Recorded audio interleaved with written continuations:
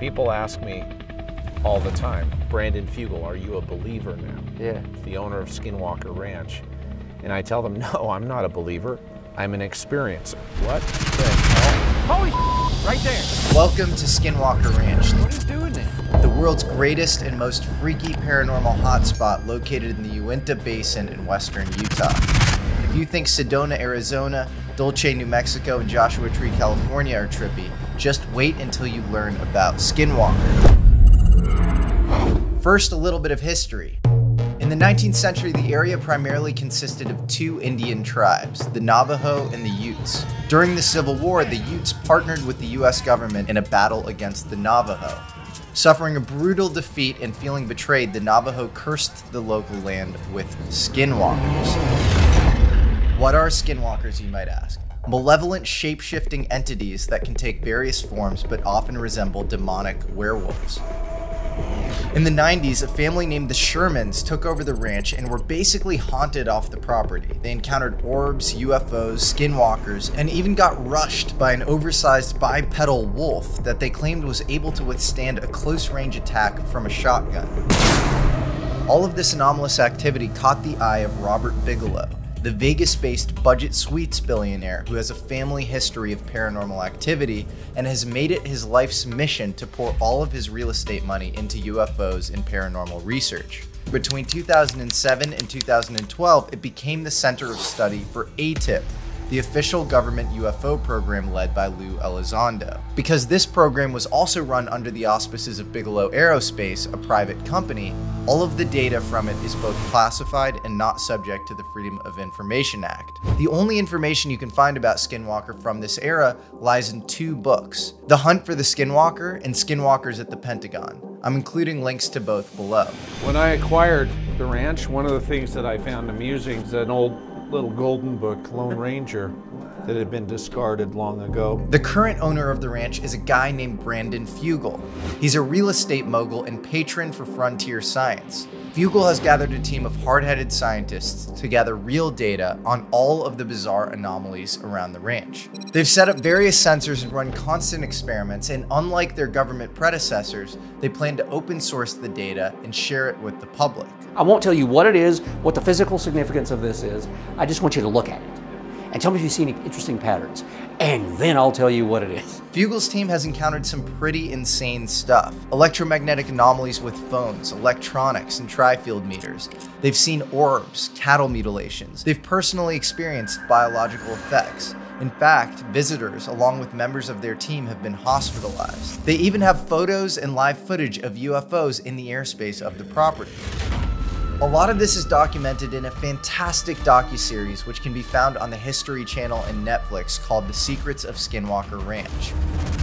Could an alien craft be creating a wormhole causing an electromagnetic fallout affecting visitors of the property? Are these wormholes manipulating space-time? What does the Native American history have to do with these paranormal observables? We'll take you a few steps further down the rabbit hole on today's long overdue episode of American Alchemy at Skinwalker Ranch.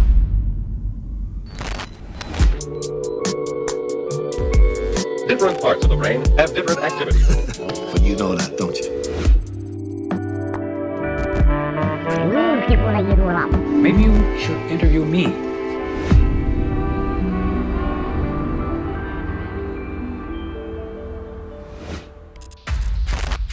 You do want to keep things like the Loch Ness Monster and spoon bending away from the UFO conversation if you can. Now, the thing that goes against what I'm saying is something like cattle mutilations. So either somebody is an amazing sadistic animal hoaxer, or you have to open the UAP story to their decision to study cattle or leave cattle as presents for us, or who knows what. What in the world? One of the most disturbing things to happen on Skinwalker Ranch was when a perfectly healthy 2-year-old heifer cow showed up dead with no exterior injuries. There's no cat tracks, there's no sign of struggle. Middle of the It's day. just dead. An autopsy revealed that pneumonia had done the cow in. Pneumonia brought on by a severe stressor that seemed to shock the animal. But there were no tracks of predators nearby. Simultaneously, the team was picking up high levels of radiation around the cow with their EM detectors, higher levels than if they were standing in front of a microwave. My phone starts freaking out whenever your tri-field goes off. I don't have any control over my phone right now. Brandon and the team checked the surveillance footage in the control room, finding something pretty disturbing. The cow is right here. What we'll do is go forward very slowly and watch what happens with her. It seems like the moment the cow feels a disturbance, a UFO-shaped object appears directly above it. The next frame, the object is here. The old adage, correlation does not imply causation, might apply here, but with no animal tracks, a detected radioactive burst, and a mysterious object in the sky directly above the cow, maybe this cattle mutilation doesn't have a prosaic explanation. The moment that that object appeared, the cow was reacting. Yes.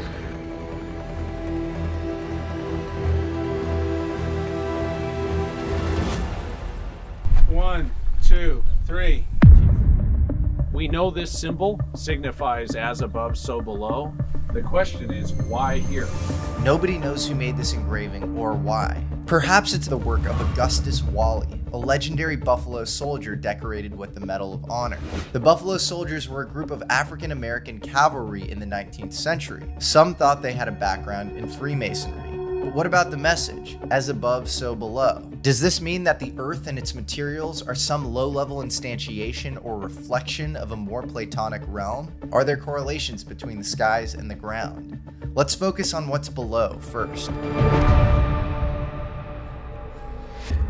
The focal point of most of the electromagnetic anomalies is the mesa, the rocky ridge that lines the northward edge of the property. Fugal's team used soil resistivity and ground-penetrating radar to basically figure out that there was a large metallic object buried underneath the property below the mesa. The group called in a drill expert, Aaron Blunt, to drill into the mesa and find out what was underneath. The drill first went horizontally, but when it attempted to turn upward, it hit a hard object that it couldn't break through. It should go through that layer pretty easily, but it's not, and it's not. It scouted the edges of it and concluded it was a hard object 400 feet wide buried in the mesa. They collected hundreds of shards that were deposited which appeared to be metal. Oh my. They took the samples to a metallurgist, Dr. Ravi Chandran, who revealed that they were fused metal and contained europium and tellurium. This means that they were likely manufactured and not naturally occurring. This material was manufactured as opposed to a natural occurrence? Yes, I'm inclined to think that way too. So what the hell were these deliberately manufactured rare earth elements doing buried in the mesa? Characteristic of the ranch, when the group went to get a visual of the possible UFO with a snake camera, a huge boulder blocked the entrance to the chamber where the metal object was, and they were once again left in the dark. The group then turned to the sky. The patch of sky that continues to give the group the most trouble is an area known as the Triangle. It seems like there's some invisible force that tampers with their equipment every time they try to measure anything in this region of the air. This time, they decided to use a 15-foot rocket with GPS sensors and chalk that would map and coat any invisible objects hovering above. That motor blew. After the first rocket launch failed due to internal combustion, they transitioned to the backup. However, when the backup was launched, something very strange happened. There it goes. It made an abrupt deflection to the west as if it were avoiding something. There was no wind to push the rocket as dramatically westward as it went. Why did the rocket avoid that one spot directly above the triangle? Well, it could have been avoiding a UFO. Not only did Fugal's whole team see a UFO, cameras later revealed that a UFO came into and out of the sky at exactly the same time the rocket was launched. Oh my gosh, it disappeared. Can you replay that? As you can see, the UFO moves in and out of the sky, seemingly provoked by the rocket launch. There was also very high gamma radiation detected right next to the triangle by the EM detectors attached to the rocket.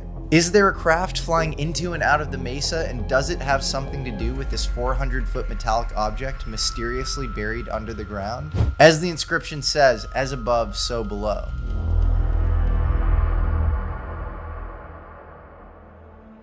Do you guys have a theory as to why when you dig more paranormal stuff, happens. We don't know why. There's obviously a causal relationship. There's a cause and effect. When I told my new friend and director of ATIP, Lou Elizondo, I was visiting Skinwalker Ranch, he told me to pray and humble myself. I soon found out why. Welcome to Homestead 2. Thank you. This is the site of so many things. The energy in here is, feels interesting. Well, it was interesting. We had Post Malone. He had a whole security detail with him. We're talking armed to the teeth. They ended up having an experience. They ended up seeing a spectral image dart through and up through the roof. One of the most serious illnesses brought on by the ranch was on October 14th, 2016. Touring the property was a group of 11 people, including a prominent doctor and his security detail, which included a 6'4" former Hell's Angel member named George. I went to the top of the mesa to get a nice panorama, and the phone started glitching. Whoa. Yeah. You've never seen your phone, Yeah. Never. That's a very important point. That's an Never. image. At that point, members of the group started to report feelings of vertigo and nausea. I asked, where's our security? Where's the big guy? And right off in the distance, in this open air Polaris UTV, stood this big 6'4" figure. And as I walked up just a few feet from the ranger and said his name again, yelled his name, George. His eyes fluttered open. He looks down at me and he says, whoa, that was weird. And I said, what are you talking about? And he said, well, when we pulled up and you all jumped out, I stood up and was frozen. I couldn't move and everything went black. And then he asked me, he said, how long have I been standing here? And I said, probably about 10 minutes. George later described feeling scopesthesia, the sense that he was being watched or the object of predation. The next morning, he checked himself into the hospital down in Las Vegas. He couldn't walk. He couldn't walk, he was immobilized. There were no biomarkers to indicate what had incapacitated him. George was completely out of commission for the next 3 to 4 weeks. Is it a coincidence he was Hell's Angels? You're asking the right question. It seems that those people who have experienced these kinds of events are sort of the headstrong, the alpha male, the aggressive. Whether they're actually showing aggression, I'm not sure. It's tempting to conclude that there may have been some alteration of brain structures as a result of exposure to whatever it is. Do you have a sense of what the exact brain structure difference is? Yes, I've had it described to me, but I don't know if I'm allowed to talk about that. Because I know Nolan talks about caudate nucleus in the putamen. Thank you. You said it. So it's an area that I've talked about before between the head of the caudate and the putamen that had increased neural density. His view is not that an encounter makes that part of the brain more neuronally dense. His view is that those people had more neuronally dense basal ganglia prior, and that made them more predisposed to sort of seeing. That's how it's, yeah, right. And so there have been a few comments made that suggest that maybe that density changes as a result of the exposure. But the story gets even crazier. That day, everyone's cell phone batteries went from 80% to 0. The group interrupted their tour to let their phones recharge. It was on the drive back to retrieve their phones that they saw something in the sky. All of a sudden, the other security professional shouts, stop the vehicle. Stop the vehicle. And I'm driving, and I ask, well, what's going on? And he's pointing up ahead, and I look to exactly where he's pointing, straight ahead of us above the mesa, and there is literally a silver grayish disc-like object about 100 feet above the mesa, just sitting there suspended in the air. And all of a sudden that object changed position, probably moved, I don't know, 50 feet to the left in the blink of an eye. And then a few seconds later it was reduced to a dot. It was like a bullet darting off in the distance and was gone. That experience changed my entire worldview. My paradigm shifted. I think Richard Feynman had like a speech about why UFOs are bogus, and it's like, all of the things observed on this property. It's like blue orbs, metallic crafts, the humming sound, like it's like all this stuff, and it's because, and you can't, it's hard to create a theory out of it. The phone thing feels key, if you can recreate that somehow in a lab. I love where you see, you should have been doing this job instead of me. No, definitely not. So what I'm going to show you may offer an explanation for some of what we've been seeing on the property. It's the very large neodymium magnet. And so what I'm seeing is that when I go through a certain point, and I'll get the effect. And I'm getting exactly the effect that I saw on top of the mesa. In fact, you can just picture it. You know, there's a big divergent field at the corner. So maybe that surrounds the UFO. Well, baby steps. You know, I do baby steps, but yes, I see where you're going. Well, it would make sense if you, because everybody talks about anti-gravity, but if you were to really try to defeat gravity, you would probably do it with EM. Well, we do know that people have been working on things like an EM drive for quite some time, and it's very interesting stuff. Maybe it's a magnetic field around the craft that senses the magnetic field of the Earth and then uses that as GPS. Like Lockheed has like a quantum magnetometer that they use as GPS.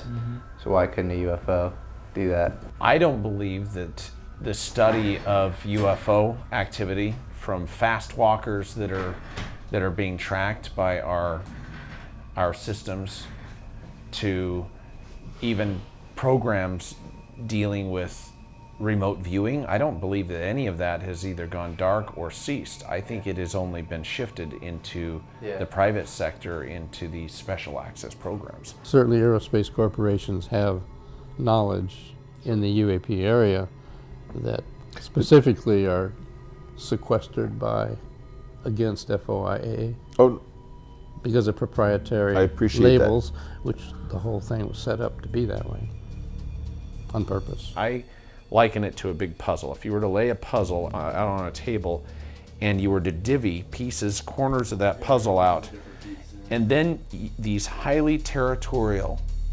factions that are in silos are created, and they're all vying for budget dollars for both legit conventional projects and others. And the problem is when no one has the whole puzzle or an image of the whole puzzle, but they have pieces, they have corners of the puzzle. So Homestead 3, which is where we're going next, is where a lot of people have negative experiences for whatever reason. My wife refuses to go inside. You gotta go get a picture in the chair. Yeah, I'm not doing any of that shit. Get into the fetal position in preparation. It seems like every time they engage in scientific inquiry into the ranch, the instrumentation always malfunctions. GPS, EM, LiDAR sensors, even photogrammetry exercises all produce something wildly out of place. We could do a whole documentary series on just the electromagnetic anomalies and the equipment malfunctions and failures that occur constantly during the process of documenting. One of the first things Eric Barr did after Brandon Fugal took over the ranch was update the surveillance cameras. So these are the kinds of cameras that were being used. I want you to understand where the bar is set.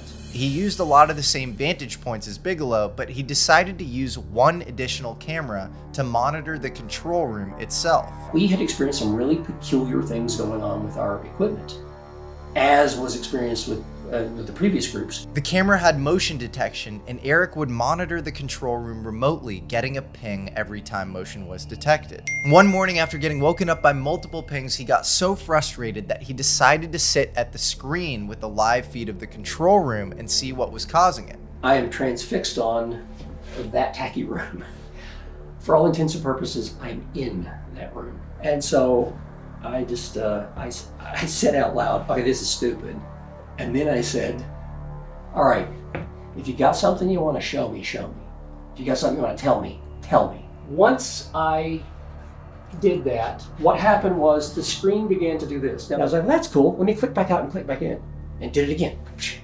Screen grab, right? Now, I got like, I want to say 8 or 10 of those. And I was like, there's a bug here. That's what's sending the messages. There's a problem with the equipment. The first screen grab Eric made after issuing his challenge produced this telling artifact. What the hell? I living? That's creepy. Remember, the label was trailer living room. Follow the sequence of events. I said, if you got something you want to tell me, tell me, then this is the immediate first screenshot. Oh God. It's like out of a horror movie. Oh, exactly. Is this a coincidence, or is this a trickster entity communicating in cryptographic ways? It really feels like the group at Skinwalker Ranch is dealing with a conscious entity that shows itself when it wants to be seen. It's almost like the God of the Old Testament that's weakly entangled with reality, speaking through signs, prophets, and cryptographic messages. Do these entities have our best interest at heart? Do they mean us harm? Or do they just incidentally come into contact with us? Has alien technology and metamaterials mustered the energy necessary to warp space-time? Does this ability to warp space-time create an electromagnetic fallout that affects visitors of Skinwalker Ranch? I can't deny that which I have seen with my own eyes. Yeah. And you couple with that other witnesses' electromagnetic anomalies that occur simultaneous with so many of these events, and it's undeniable. Yeah. It's not a question of belief. Right. It's now understanding the nature of what we are interacting with. You know, we've been steeped in this stuff, right? Ancient aliens, right? So let's take some ancient prehistoric tech that is artificially intelligent and meant to take its directives through a non-contact neural interface with a superior neurology to ours. And it's pinging us and it's recognizing what look kind of like handshaking and we almost get there, and then some random stuff in our head manifests as this nonsense that's called Skinwalker Ranch phenomenology. This episode begets so many fundamental questions. Are certain people with more neuronally dense basal ganglias more likely to witness paranormal activity on the ranch? How are people biologically affected after they make contact on the ranch? In Skinwalkers at the Pentagon, Colm Kelleher, George Knapp, and James Lukatsky report hitchhiker effects among many of the scientists that studied at Skinwalker Ranch. In fact, the phenomenon often followed these people home. Was this interdimensional portal at Skinwalker Ranch created by the Navajo? Was it created by the Buffalo Soldiers? Was it created by the government and its recent studies? Leave a comment and tell me what you think. I will say, as far as my personal experience goes, I saw a tri-field meter go out. It had full battery.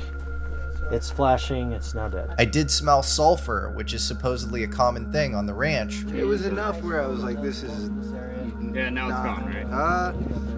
No, I got it still. And some weird shit happened to me when I came back home. In fact, working on this episode remotely from the East Coast, my editor encountered the exact same electromagnetic anomalies experienced by Skinwalker visitors on his computer. You tell me what you think about all of this. My contrarian opinion here is we're actually over-indexed on empiricism and under-indexed on theory. And we actually just need better theories to explain all of these disparate anomalous occurrences. If you're trying to find a needle in a haystack, having more sensors and making your haystack bigger doesn't necessarily help. I have to say I'm happy and a bit relieved to leave this episode behind me. Until next time, I'm Jesse Michels, and this is American Alchemy.